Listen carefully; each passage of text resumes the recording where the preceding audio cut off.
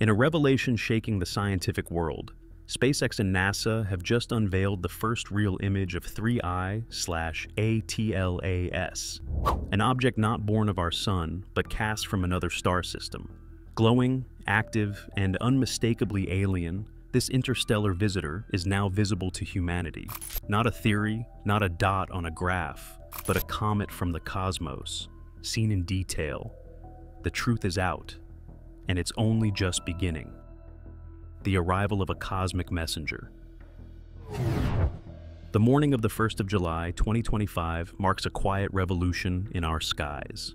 At the remote survey station of the Asteroid Terrestrial Impact Last Alert System, ATLAS, network in Rio Hurtado, Chile, a faint object flickered into the frames. Known now as 3I/ATLAS, this discovery heralded only the third confirmed interstellar visitor ever recorded, following 1I/Oumuamua, 2017, and 2I/Borisov, 2019. The manifest importance of this finding is immediate. We are not merely watching a new comet born in our sun's domain.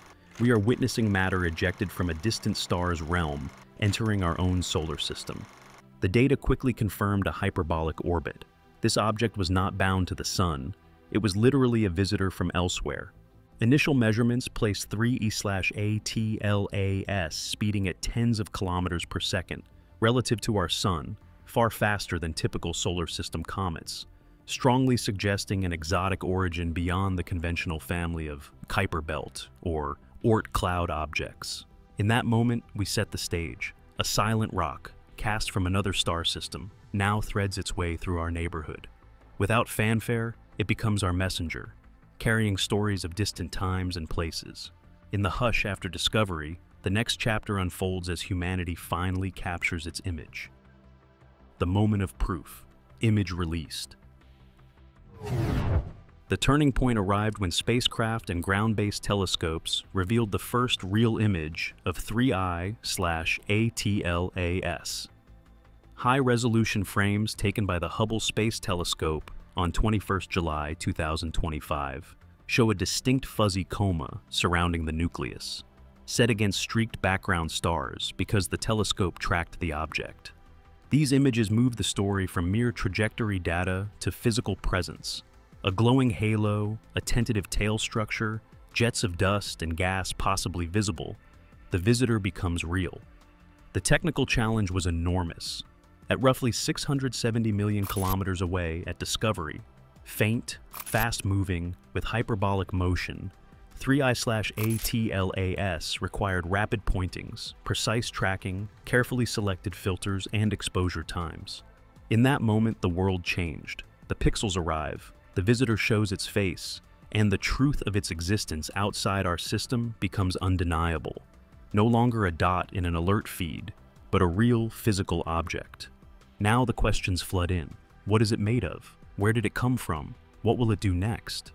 With the image in hand, the next door opens, to chemistry, to the fingerprints of another star system. The chemical fingerprint from another star system. Spectroscopic observations of 3I/ATLAS have revealed a chemical story unlike typical solar system comets. Early ultraviolet data spotted water vapor and OH emissions, even when the object lay at large heliocentric distances. More significantly, the ratio of carbon dioxide to water ice appears unusually high.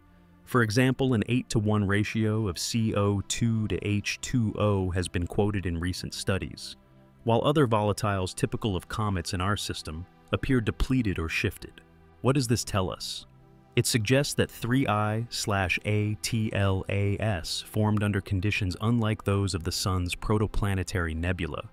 Perhaps it was born far from its parent star, in a colder or more volatile-rich zone. Maybe its formative environment allowed CO2 ices to dominate where water ice did not. This object is a time capsule from another world. For planetary science, this is crucial. We are no longer extrapolating from our own system.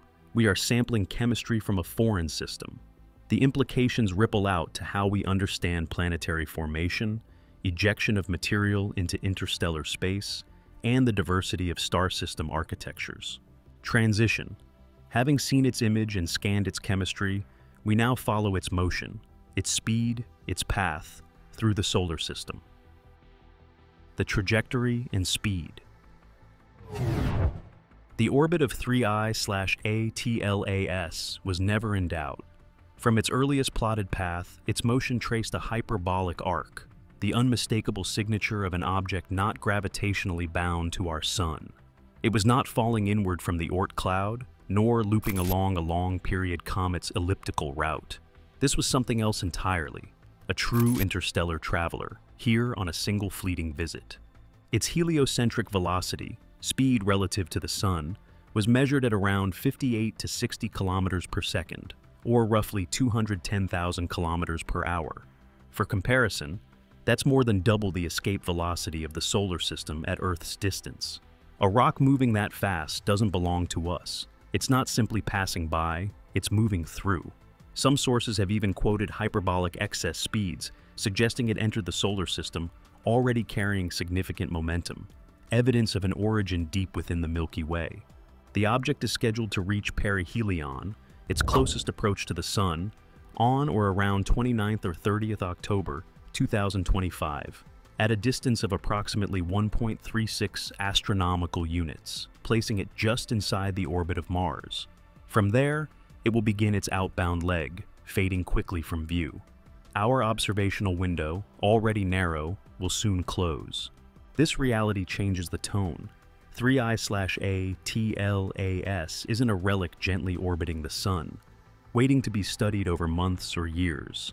It's a bullet from another star, a courier launched by gravitational slingshot or ancient chaos, delivering its message in a flash before disappearing into the dark once more.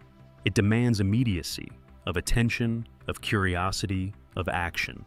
As its velocity carries it inward, 3I/ATLAS begins to respond to the Sun, releasing gas, shaping its tail, and revealing internal truths we could never glimpse otherwise. Revealing structure. Even at vast distances, over 600 million kilometers from the Sun, astronomers noticed something unexpected. 3A/ATLAS was active. It wasn't just a cold, dark rock gliding silently through space. It was breathing. Observations in August and September 2025 revealed a growing coma, the halo of gas and dust enveloping its core. Jets of material streamed outward, and a faint but distinct tail stretched behind it, illuminated by solar radiation. Activity at such large distances is unusual. Most comets in our system only wake up as they near Jupiter's orbit, with water ice beginning to sublimate into gas. But this visitor showed signs of volatility much earlier, suggesting the presence of low-temperature ices like carbon dioxide, CO2, or carbon monoxide, CO, which sublimate at colder temperatures. This aligns with spectroscopic findings and strengthens the case for an origin in a colder planetary nursery than our own. Estimates of the nucleus size vary wildly, from as small as 0.3 kilometers to possibly 5.6 kilometers in diameter. The coma's structure, meanwhile, is asymmetric, showing jet-like features perhaps driven by localized venting on the object's sun-facing side. Dust modeling suggests irregular emission patterns, pointing to an uneven surface or varied material composition, perhaps pockets of more volatile ices mixed with inert crust. This is the object's moment of revelation. As the sunlight strikes its surface, it begins to shed the skin of time. The gases it exhales, the dust it trails, the light it reflects. All of these are data streams, carried across millions of kilometers, telling the story of a body shaped under alien conditions, now reacting to our sun's touch. But beyond how it behaves lies a deeper question. Where did it come from? And how long has it wandered the void before finding us? Where did it come from? The answer to 3I/ATLAS's origin lies not only in its speed, but in its direction. Using back trajectory modeling, astronomers have traced its incoming path, not to a nearby star system, but to a broader region, the Milky Way's thick disk, a component of our galaxy composed of older, metal-poor stars. This suggests that 3I/ATLAS may have formed in the outskirts of a long-dead planetary system, orbiting a low metallicity star billions of years ago. Its age is likely astonishing. Formed perhaps 5 to 10 billion years ago, the object could predate the formation of our own solar system. For eons, it would have drifted between stars, nudged by passing masses, deflected by gravitational fields. A frozen survivor of ancient collisions, planetary migrations, or stellar disruptions. Its ejection mechanism, while unknown, is presumed to be gravitational. Perhaps a massive gas giant, early in its system's evolution, flung it outward after a close encounter, or perhaps a stellar flyby in a densely packed birth cluster hurled it into interstellar space. Whatever the cause, the result is extraordinary. A worldlet detached from its home star, navigating the galaxy alone, until, by random chance, it intersected our solar system's path. From a cultural and philosophical standpoint, 3I/ATLAS becomes more than a comet. It is a time-worn messenger, older than Earth, delivering us a direct sample of the galaxy's deep past. Not theory, not simulation, but matter itself. Born in another cradle of stars, shaped by alien winds, now sharing its secrets with us under the gaze of our sun. With its origin glimpsed and its structure laid bare, we now turn to the broader implications. What does this mean for science, for astronomy, and for our future ability to catch such messengers again? Implications for astronomy and planetary science. Every time the cosmos sends us a traveler like 3I/ATLAS, we gain not just data, we gain perspective. It joins a tiny catalog of known interstellar objects. Only Oumuamua in 2017, Borisov in 2019, and now this. But where Oumuamua was dry and elongated, and Borisov behaved more like a normal comet, 3I/ATLAS adds a third point to the graph. And its behavior challenges both expectation and model. It forces us to ask, how many such objects drift silently between stars? Are they rare relics, or is our solar system constantly intersected by these quiet emissaries, too faint to see? New calculations suggest billions may traverse the Milky Way, ejected in the chaotic early lives of planetary systems, but only with better technology. More sensitive surveys like LSST, more sky coverage, faster reaction times. Can we catch them? 3I/ATLAS also puts future missions into sharper focus. Concepts for intercepting interstellar objects, like ESA's Comet Interceptor or NASA's ideas for fast-launch chaser probes, no longer seem speculative. Imagine the potential of a spacecraft reaching one of these travelers before it leaves, sampling its gases, mapping its surface, or even returning particles to Earth. We would hold in our hands the chemistry of another star. The implications ripple across disciplines. It informs our understanding of planet formation, volatile delivery, cosmic migration, and even the chemical diversity of life-hosting environments. And more deeply, it reminds us we do not exist in isolation. The debris of other systems doesn't just drift elsewhere. Sometimes it comes here, and when it does, the world notices. Not just scientists, but everyone. The arrival of 3I/ATLAS wasn't just a discovery, it became a moment. The public moment, and truth is out narrative. In a time of rapid media churn and digital overload, few space stories cut through. But 3I/ATLAS did.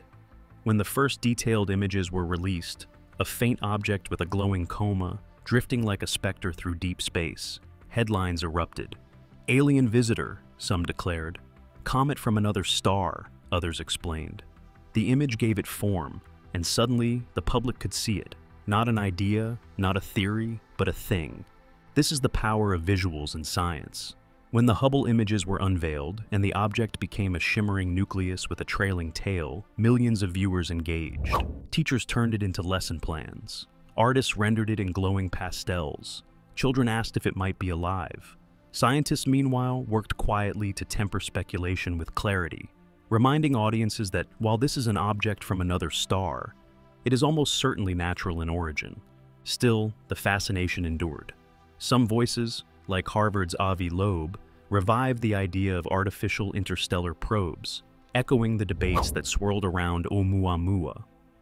But for most, 3I/ATLAS became a gateway to wonder, not fear.